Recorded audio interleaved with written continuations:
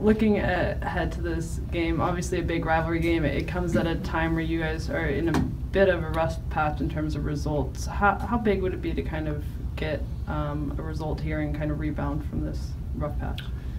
Yeah, this is one of these games that's bigger than 3 points, and when you look at the history of the two teams, oftentimes these games kind of propel whichever team ends up winning out. The history is tight, and looking back on, I think it's 16 games since I've been here that we played Seattle, and the record is an even 7-7-2. And the home team has typically prevailed. We did win there in the playoffs, and then obviously in the Open Cup at Starfire, and then we both traded draws. Other than that, it's been the home team, and it's been very tight, and we're hoping obviously to change a little bit of the history, and win there for the first time in the regular season.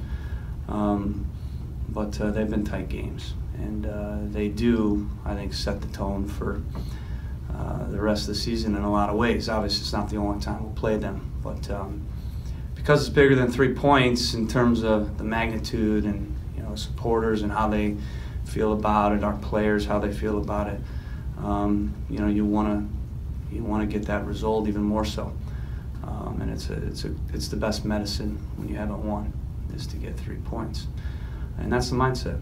That was the message today. We got to put the last game behind us.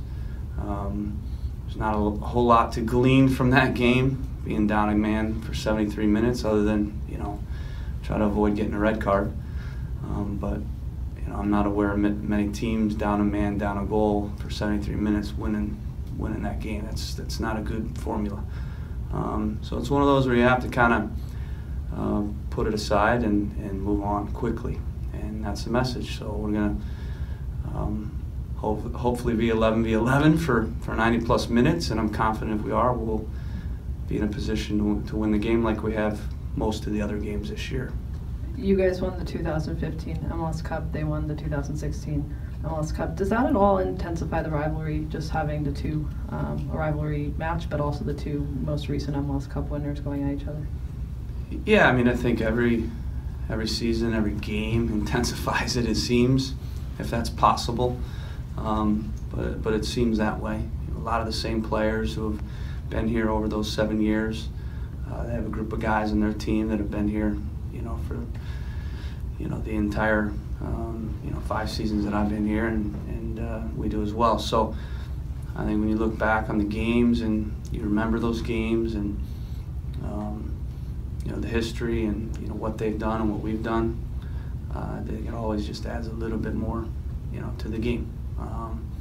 In saying that, we have to keep our emotions in check, because obviously last game, a big part of us not being in a great spot to win the game early was, we didn't keep our composure. So that's very important. And it's important that we keep our calm right now as well. Last several games, we haven't been happy with the results, but ultimately we're still in a good spot. And we can't forget that, and you can't go back and get the last points back, but you certainly can continue to be in a good spot by getting the next result, focusing on that. So that has to be our mindset.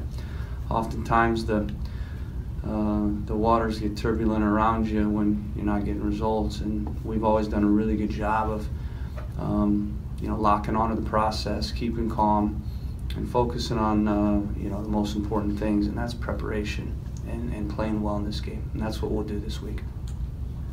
Caleb, if you see anything in Seattle in terms of, I don't want to say MLS Cup hangover, but just the process you went through last year of resetting and maybe going on something different after winning a championship, and maybe just talk about that process and the challenge of coming back off that. Yeah, it's not easy. Obviously, I think the best way I can describe it is, typically your players have 10% less hunger, and the opponent has 10% more hunger to beat you. So that 20% in MLS is a pretty big swing, and that's probably for the most part what's happened, because they've played well, they've got a good team, they've in most of the games dominated possession, I think the teams that they've played have been pretty content to just sit back, not try to go toe-to-toe, not try to control the game against them. And, you know, in some of the games they haven't been able to break teams down and find enough goals. But they've shown their firepower in games. In that New England, look no further than that game, down 3-0, to come back and score 3 goals very late. Obviously last game, they were able to find the goal, so they'll have some confidence from the last game. 3 games prior to that, you know, obviously weren't good, but you know, they'll have some confidence from the last game and feel good about finding that goal. And they're a good team, they have good players, and you know, it's always difficult to play the champion as well. You know, so as much as you might be more hungry to beat that team, they are the current champions, and you know, they have that belief. And I think, you know, maybe for 90 minutes in some games it hasn't been there, but when you see them turn it up and turn it on when they want to or need to, they're very dangerous. They showed why they were champions last year.